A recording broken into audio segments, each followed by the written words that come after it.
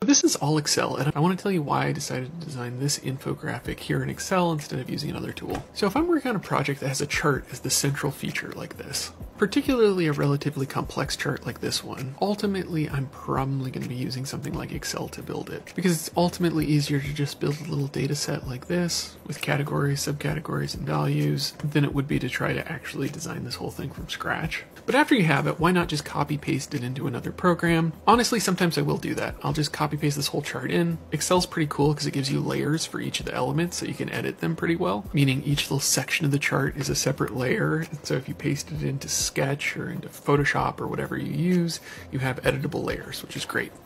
But in this case, the bottom line was that the other elements in this design were all just as easy to design in Excel as they would have been in any other design tool. So I've got these little card elements that I'm reusing over and over again. So what those are is literally just the image I've dropped in, some text, a couple of icons, and in the background it's just some rounded rectangles and a couple of shapes. All this stuff is under the Insert tab. We have the ability to drop in pictures, shapes, icons, all this kind of stuff up here.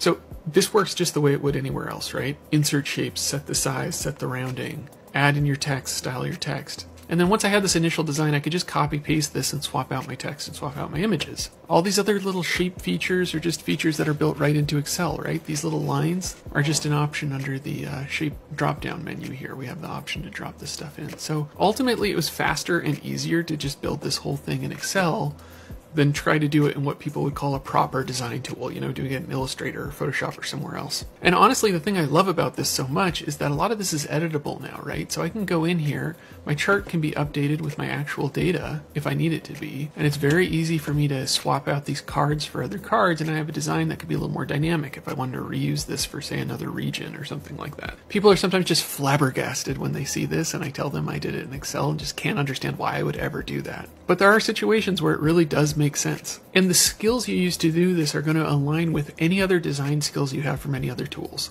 The interface for editing all this stuff works basically the same way as anything else. I say it all the time, but it's all very much just like PowerPoint. So I just always tell people play around with some of these design features in Excel, because even if you're not building big fancy infographics, just having the ability to style your text properly, move elements around the page, customize your colors, customize your charts is a really easy way to make your work stand out in Excel no matter what you're working on. Anyway, hope that helps everyone. Bye for now.